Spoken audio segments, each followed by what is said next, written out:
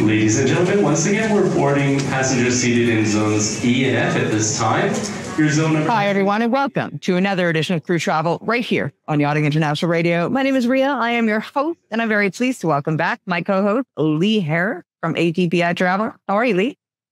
Yeah, very good. Yeah, it's been a good start to the week. Busy, which is a good sign. But yeah, ready for the show. Nice. Of course. Let's start off with what we're knowing is coming for the entire summer. Paris strikes. Yeah, it's not the first time we talked about these. I think it's almost like a regular feature we have now about Paris airports and strikes, isn't it?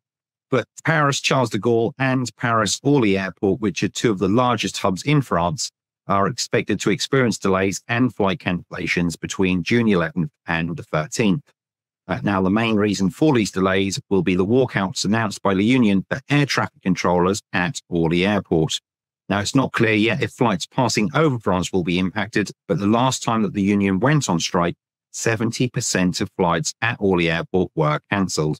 Now, travellers to these two airports are advised to stay up to date within the situation, to check their flight status regularly, and anyone who does suffer any disruption last minute and needs help, please do feel free to reach out to myself. I'm always happy to help.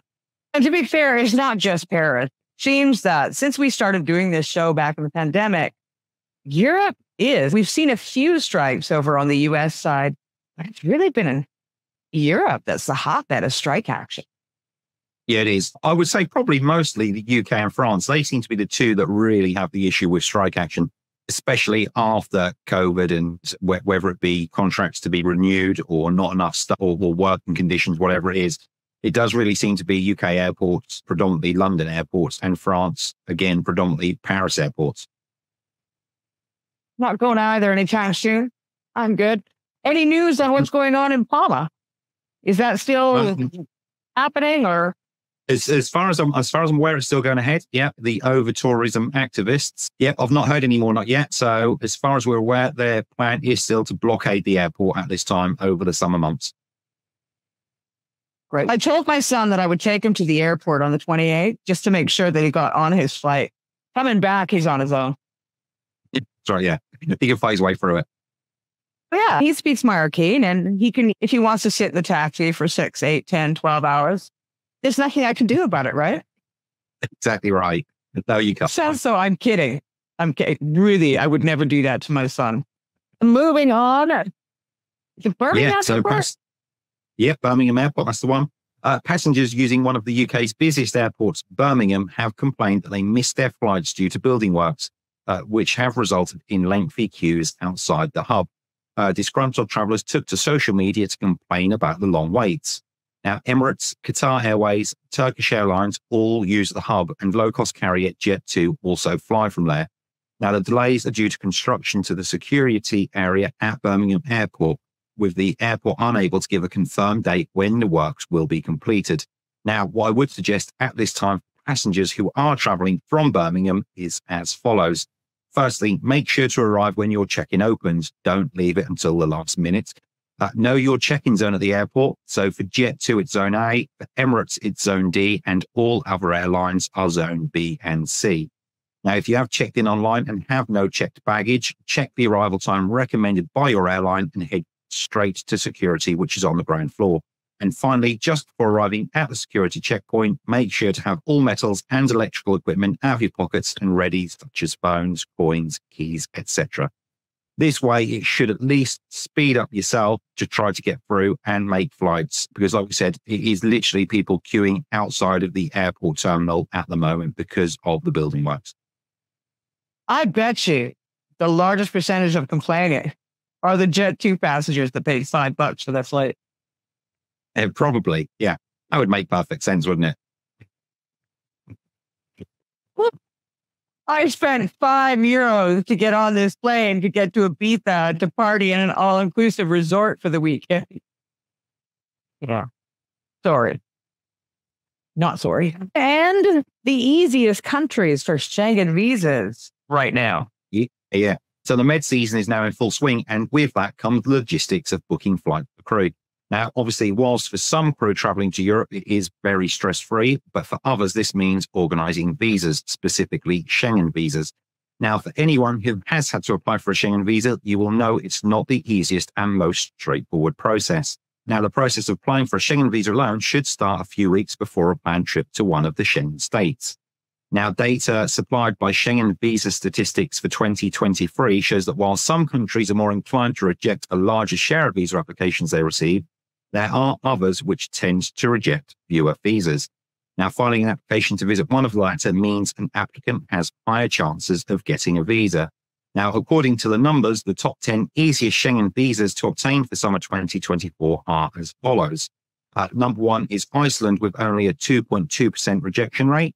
Second is Switzerland, 10.7%, Latvia, 11.7%, Italy, 12%, Luxembourg, 12.7%, Lithuania, 12.8%, Slovakia, 12.9%, Germany, 14.3%, Austria, 14.3%, and Greece in 10th place with 14.7%.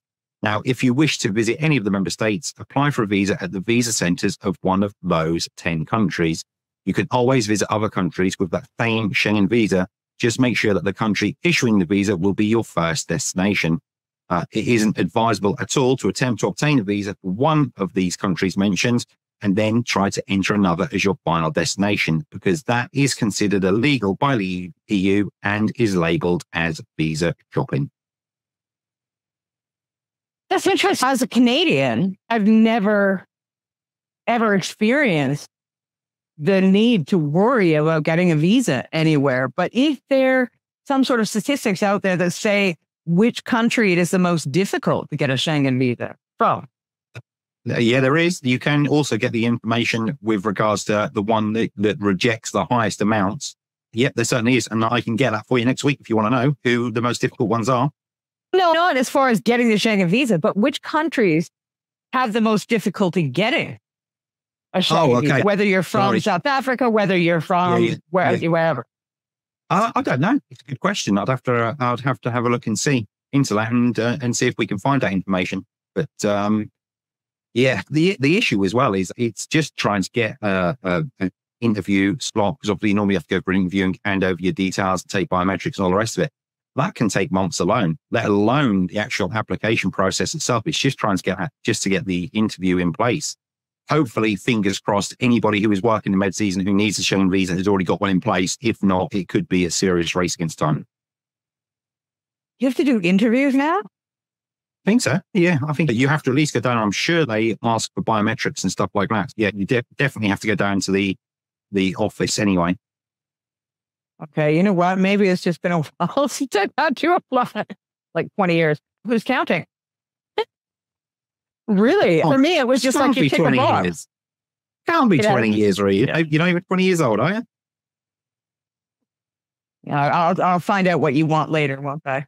Nice. Yeah. Now, a couple of weeks back, we talked about some airports loosening up restrictions and rules on liquid.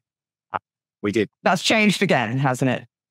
It has on certain ones, unfortunately. So, yeah. So rules limiting how much liquid passengers can take on planes from a London airport are to be reintroduced. Now, the Department for Transport, or DfT for short, has announced the change, which says it needs to be made to enable improvements to security systems. Now, the change affects passengers travelling from London City, but also from Newcastle, Leeds, Aberdeen, Southend, and Teesside airports, all who had scrapped the 100 ml rule, but have now put it back in place very shortly after scrapping it. Now, other airports had made no change to the long-standing rules on carrying liquids. Now, the DfT has emphasised that this is a routine measure and not in response to a specific threat. Now, people from these airports will only be able to take 100 mils onto flights. Now, a DfT spokesperson did say from 12 o'clock midnight on Sunday, June the 9th, so yesterday, 100 ml restrictions on liquids will temporarily be reintroduced for passengers travelling from the 6 regional airports, where the next generation security checkpoints are in full operation.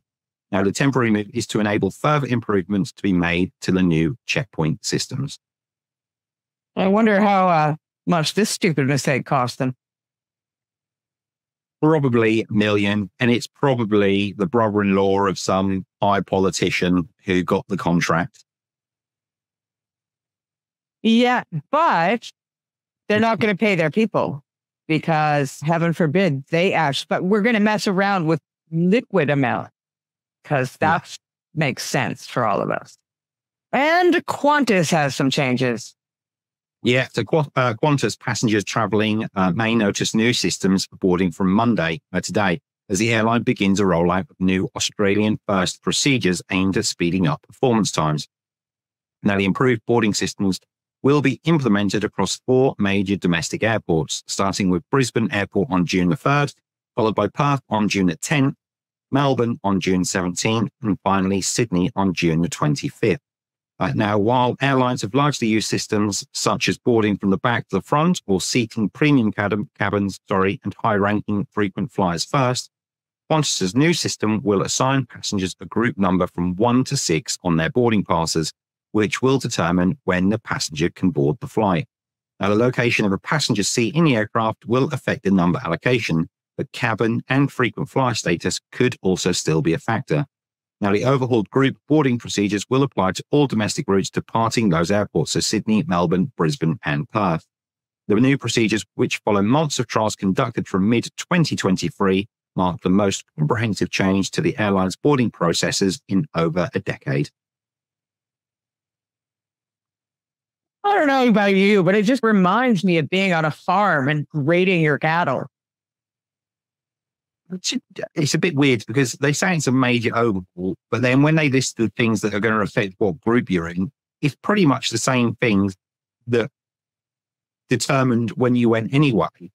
Your seat allocation, your frequent flyer status, other than kids, that's the only difference I can see that actually is going to make any difference whatsoever.